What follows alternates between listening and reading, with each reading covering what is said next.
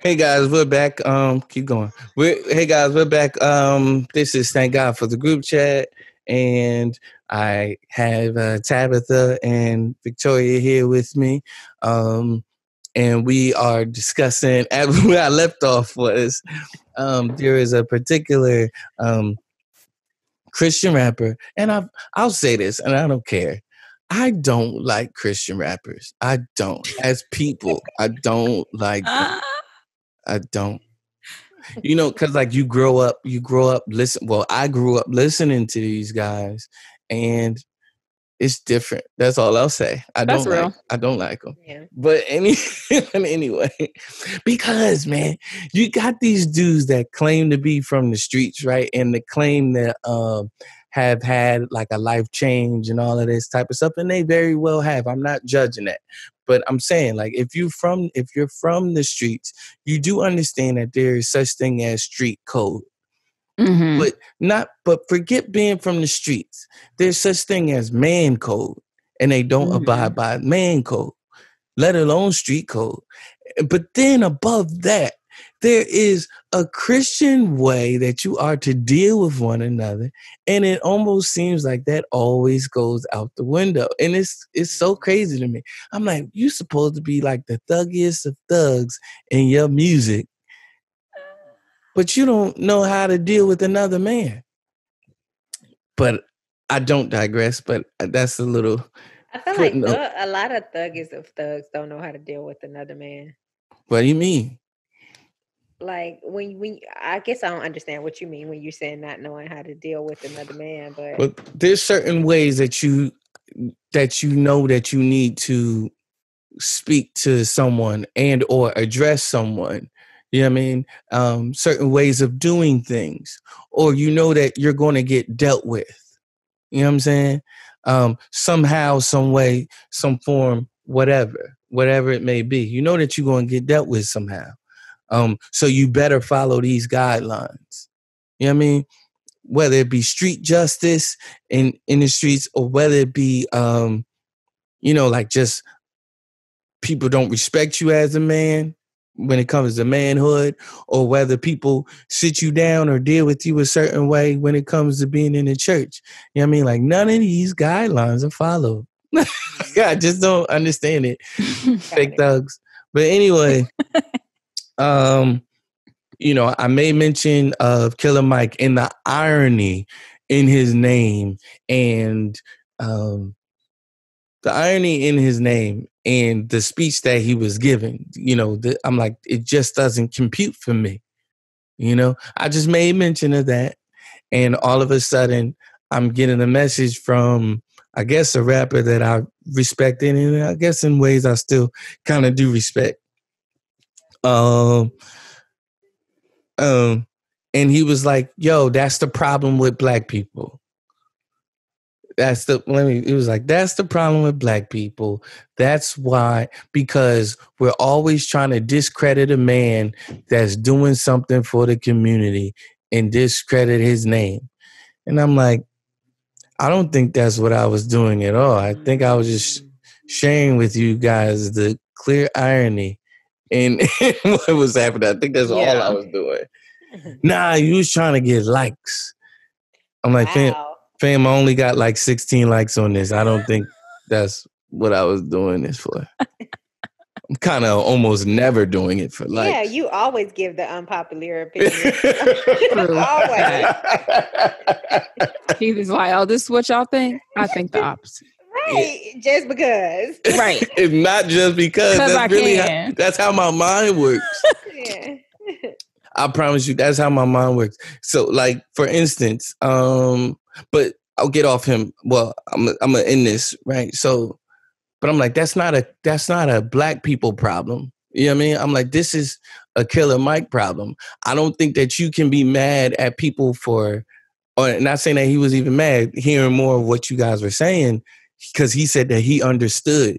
You know what I mean? But you got this shirt on. Your name is Killer Mike. We hear your music. I listened to The Whole World featuring Killer Mike by Outkast right before I made this post. I know what you were about. I know what your speech was or / is, depending on the platform that you're on. You know what I'm saying? So I'm not discrediting him. I'm just saying you also can't be mad. In addition to you not being mad, you also cannot be mad at someone that says, nah. Because to you, violence at least once an option.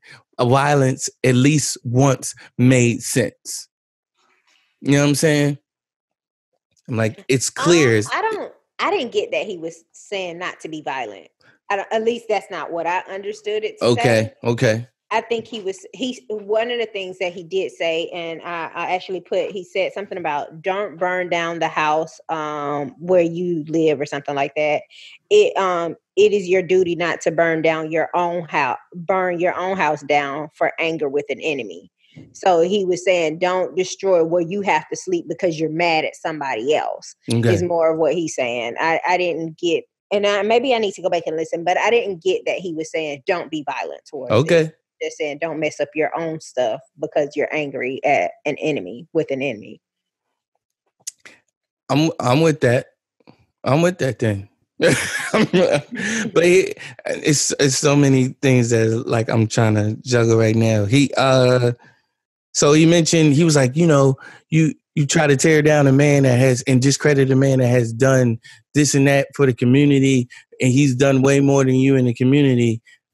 Or way more than you could ever do in the community. I was like, I let it go on for a little bit, but when he kept coming back to the whole point that I was doing it for likes, and I'm like, he had too much time on his Is he okay? Yeah, really I'm really okay. And I think, he was looking for an issue. He found an issue with Jared though, because Jared came in.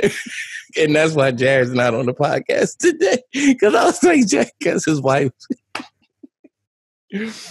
Jared got in trouble by his wife because he came to my defense like this is not what he meant. Where is this post? So Jared deleted his stuff rightfully so. Oh, okay. Rightfully so. Okay. Jared, if I'm militant, Jared is like militia. He is ready to bust heads all the time. Site. Yes.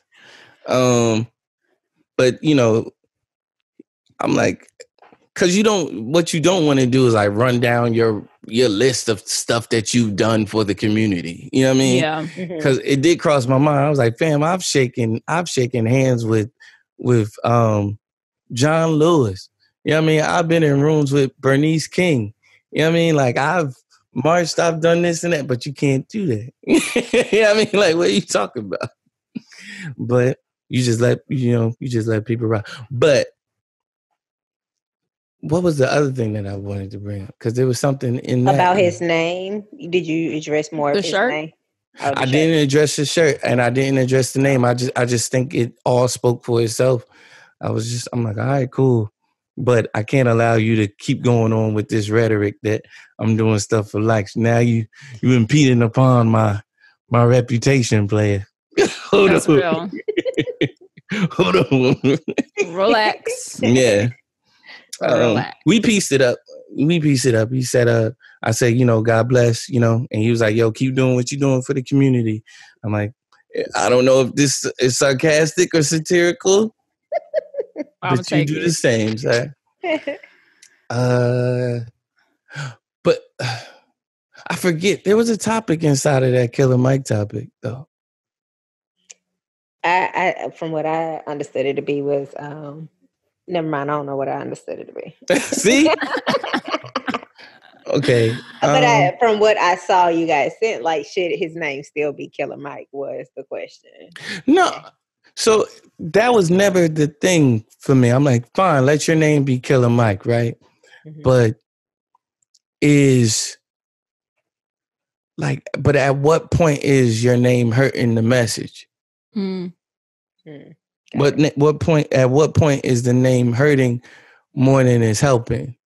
I understand that we want to remain close to what we were once doing, you know what I mean, so that we can be more relatable. And I think, honestly, that was this particular person's issue with me because I was on their doorstep because they pride themselves on having once been again, a thug, a person that used weapons and all of this type and caused violence in the neighborhood. But I'm like, is that you anymore? You know what I mean? Like, you don't still live this way, do you? You know what I mean? So I'm not saying that anybody needs to change their name, but I'm like, we're not always best suited. We're not always a person that's best suited to speak on a particular topic. Yeah. That's real. That was what I was wanting him to get from it. I don't even think I so much had an issue with Killer Mike's speech. I think it was more so his speech then followed by T.I.'s. Yes. Like, Atlanta is Wakanda. Listen, I was like, what? In what world? Stop. T.I. get off social media. First of all, T.I. got on the platform with a rainbow shirt, and he's just like, y'all need to stay inside. Like, Atlanta is Wakanda. Honestly, that ending line ruined, like, it ruined anything of substance that he could have said prior to that comment. Tabitha is looking it up. What is that? What you were listening to before we got back on? Me? Or yeah, Victoria. Who's talking to? Oh no, it's this guy I follow who lives in New York. Okay. But basically, I just look at the trifecta, being Keisha Lance Bottoms, Clifford Harris, and Killer Mike, and for me, I just always see anything that they're doing as like, this is a political play. This is a money play. It never feels completely genuine to me. Very disingenuous feeling. Yes. And just like, first, how is this Wakanda? So, okay. One issue is, please stop. Atlanta has been very good to us. Please stop that. We can't do this here. Please stop that. When was Atlanta good to us? When they approved all these neighborhoods to be torn down, all these like buildings to be all these neighborhoods to be completely erratic, like wiped of their cultural capital because y'all wanted to make $1. And so do not sit here and say Atlanta is Wakanda. First of all, we made one movie. Yeah. We built a film set and y'all have just worn that into the ground. Yeah. We are not Wakanda. We have one of the largest affordable housing issues in the country. Just because we have a higher density of Black people, that does not mean that it is like this land of milk and honey that people always try to make Atlanta out to be for Black people. Do you have a greater chance of being prosperous here? Sure, maybe. But I don't like maybe. A strong maybe. Like, get up here. People think they land here and like a Benz just comes to pick them up and like $1 million drops into their bank account. And I'm just like, no, baby. Like, you still have to work. Like, you're still gonna face disparities. Like, there's still a lot of inequality that happens in this city. Like, I know it looks cute, but when they get up there, and T.I. is part of a greater issue that I've had in all of this with like just Black celebrities in general, just showing their behinds. And I just feel like the whole thing just felt very fake to me. It felt like Keisha was like, I'm in a hot spot. People listen to y'all. So y'all like hear the lines I'm going to feed you, but they are lines that I have gathered from like all the other people behind the scenes with me. And you're playing puppets at this point. I don't believe you. There's no way that you can sit here and be like, Atlanta is Wakanda when you see all this like economic disparity happening in this city, when you see the rampant gentrification, not urban revitalization, gentrification happening in this city.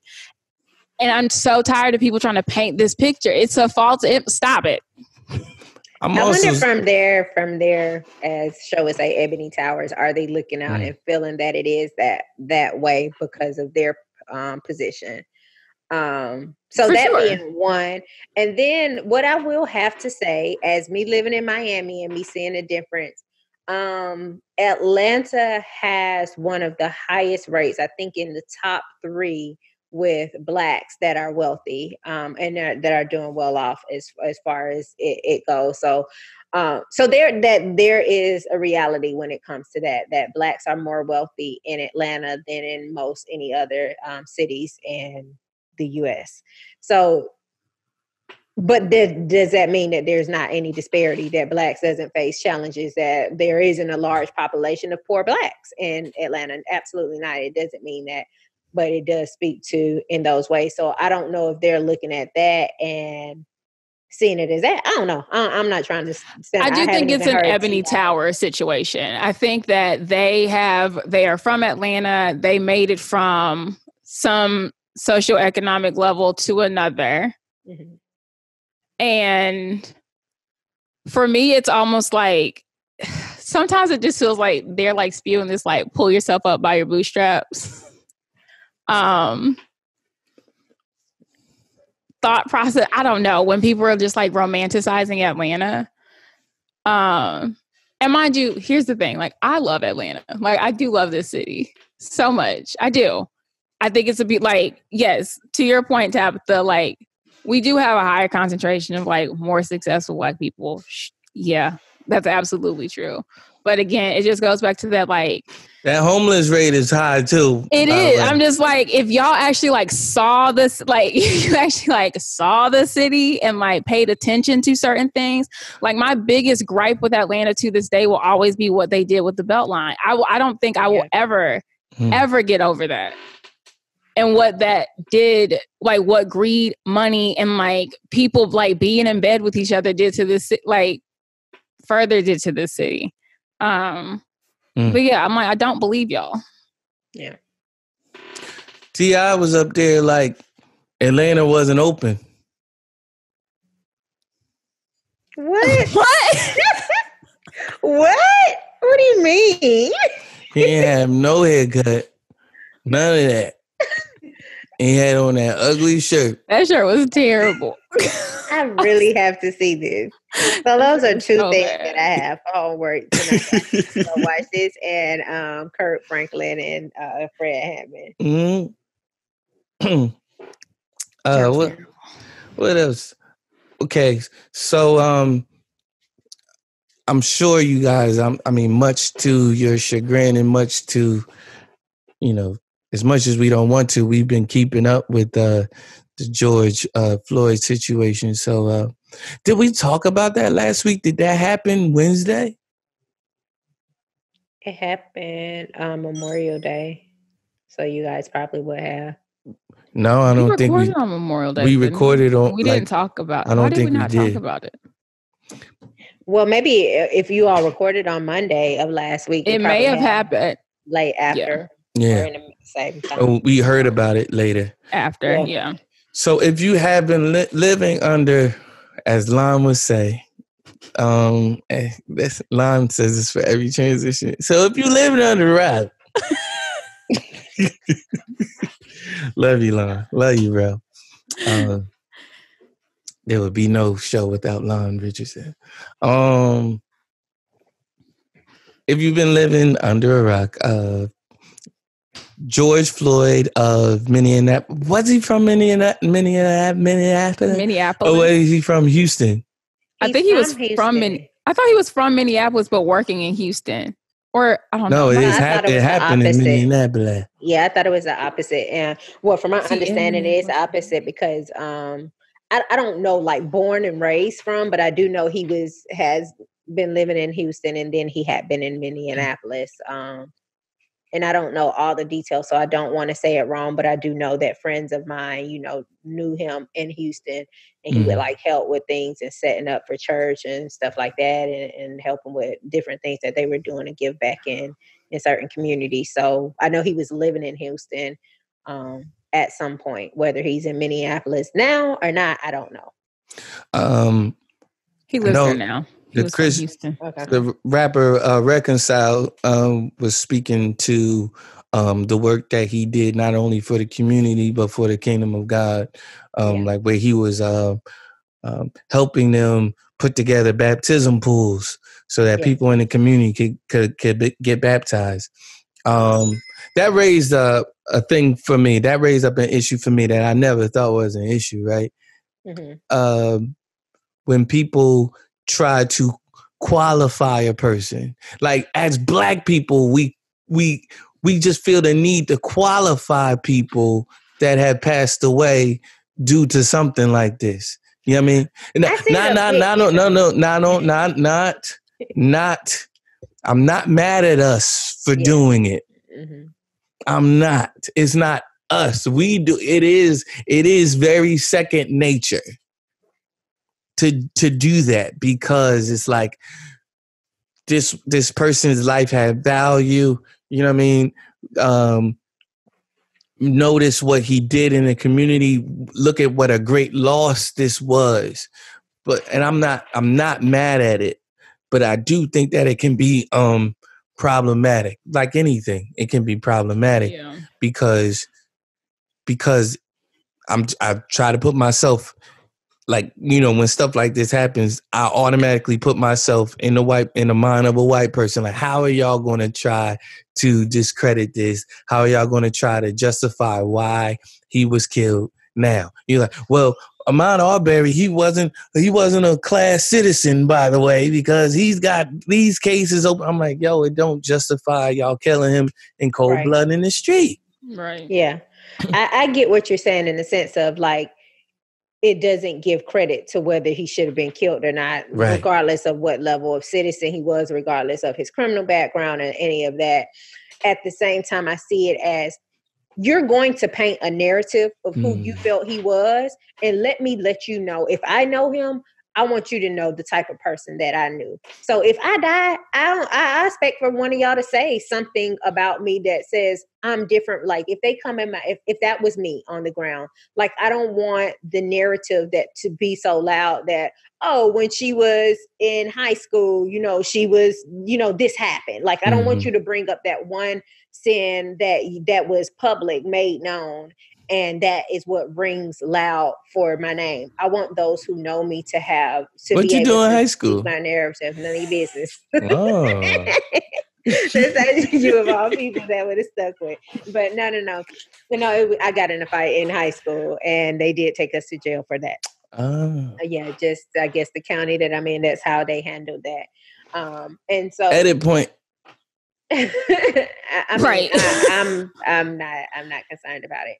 But at the same time, I ain't concerned about it. No, they're not in that way. But if I was, I wouldn't have said it. But just saying, like, I don't want. I see why people do it, because let me give you this person. Let me give you a bio of this person. You know, and it's crazy though, in the same sense that we have to do that. Mm-hmm. But if not, like, it would just be one side out about who he was. But yeah, because we don't have to do that. No one else have to do that, you know. So it's weird, but I understand it. Thank you, Tab. Mm-hmm. You're welcome. It's great perspective. To further along the story, to further along what happened. Apparently, George Floyd was in Minneapolis, and I think he gave a clerk or a cashier either a bad check or a bad $20 bill. That is still up in the air. But they came to arrest him, quote unquote, arrest him, for forgery. So it might have been a check or a bad check that he wrote or something like that. They proceeded to pull him out of the car. I have not watched the video. I do not plan on watching the video. Same. As I have told many people, that this video is not for people that know what is going on in America. This video is for everyone else that tries to act like stuff like this does not happen. Right. But so they proceeded to pull him out of the car, apprehend him. He did not resist. He was crying out for help. He even cried out for his mother at some point. This is a grown man. And that's not to say anything against him. That is like, fam, I've done nothing wrong and I fear for my life. One of the officers takes it upon himself to go against police protocol, to go against anything that they train you to do at the police academy, and put his knee on his neck, thereby suffocating him. And George Floyd died from asphyxiation. It came out today. It came out today from a new autopsy because they did. That's what I figured would happen. Yeah, that's why I say his family. Because that first one tried another autopsy done because we knew he was paid off. He or she, we knew they were paid off. They worked in very close circumference with the police station. The people who did the previous autopsy, the false autopsy that said he died due to previous pre-existing health condition. Yeah. Yes. Well, even still, that should indict you. You know what I mean? That should incriminate you because these situations, these conditions would not have been activated in such a way if I wasn't under such trauma in this moment. But so they charged him with, I forget the police officer's name. I don't care about his name. I'm pretty sure I'll figure it out after it being stuck in my head like George. Derek Chauvin. Derek. There we go. Derek Chauvin, something like that. So thank you. Derek Chauvin. They charged him. He is now arrested after, days of protest, and that's why it began. The protest. And that's the thing. We're continuing to protest. We arrested him. So Right. Convict him. You know what I mean? Because so many other people have gotten off. There's a post circulating about how Mike Vick, who served 2.5 years for killing dogs, has served more time than any police officer has for these types of crimes. And yes, they are crimes. I don't care if you've been convicted of it or not. Derek Chauvin murdered him. They're all George Zimmermans, but go ahead. No, I was confusing it with George Floyd. Okay. But but there were other cops involved. There were 3 other cops involved that we're waiting to be charged and prayerfully sentenced. So we will continue to pray for that. As believers, it is not wrong to pray for justice. It is not wrong to pray that, because I have that issue sometimes. Just like, man, what if I don't want them to go? I don't want to see anybody go to jail. No, go to jail. And so they charged him at first with 3rd-degree murder. I looked up 3rd-degree murder. I was like, I don't like the degree of this, but I don't know the degrees. So let me look up 3rd-degree murder. 3rd-degree murder is basically manslaughter in the state of Which is a lot lesser sentence. You can serve up to 25 years for 3rd-degree murder. 3rd-degree murder is like it's manslaughter. Basically, essentially, more or less, is manslaughter. Just in case anyone doesn't know, even from that, it's basically you've unintentionally killed someone. Yeah. That's what but don't manslaughter sound worse than murder? It does, but I think that's the thing, though. I think it sounds so much more intense. Manslaughter. The intent is just they're basically saying you unintentionally slaughtered someone. Yep. So it doesn't hold as much weight, but the word does sound worse. It was an accident. We got to punish you, but your intent was not to kill this person. If you want to understand how how light manslaughter is. Brandy was convicted of manslaughter. Mm-hmm. Mm-hmm. Okay. Because like love Brandy. car accident. Love Car Brandy, accident. but Brandy was out here living, you know what I mean? You know, no jail time that I know of, just living life, you know. She feels very traumatic and still has nightmares about the situation. So, but you know, Brandy served virtually no time, if any at all. So he killed this man, and they were trying to cover it up and say that he died of other causes. When this autopsy today came out saying that no, he died of you know, strangulation, basically. I'm glad. I didn't know another autopsy was done. At some points, I've kind of tried to pull away a bit because it just becomes too much, and for my own heart, my own health, I have to. But I didn't know, but I really hoped and prayed that another autopsy would be done because I don't know who they thought they were going to get over with that. We were just like, oh, okay, yeah, that's what happened. No, come on, stop playing with us. You know, we are not dumb. We're stupid. I don't appreciate it. I don't all. either. I didn't either. I don't either. Anything else you guys want to say to this? I think that this was a breaking point for people, and that's why we are seeing the protests, those that are peaceful, and we are seeing the riots that are taking place, because this was a breaking point. When I heard about it on Monday night, and I was talking to my mom. I was with my family at the time. And so I was talking with my mom about it. And I was like, oh, this is it. And so this is it because, one, we're tired of our bodies being slain, and there's absolutely no regard for it.